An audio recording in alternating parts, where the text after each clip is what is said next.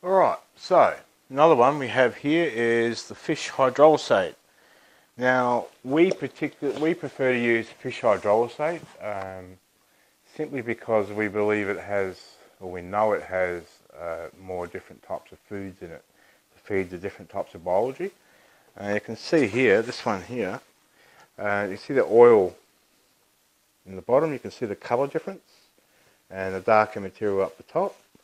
And so what happens is when you allow the container to sit for a period of time, the oils will drop and the solids will drop and the oils will sit on top.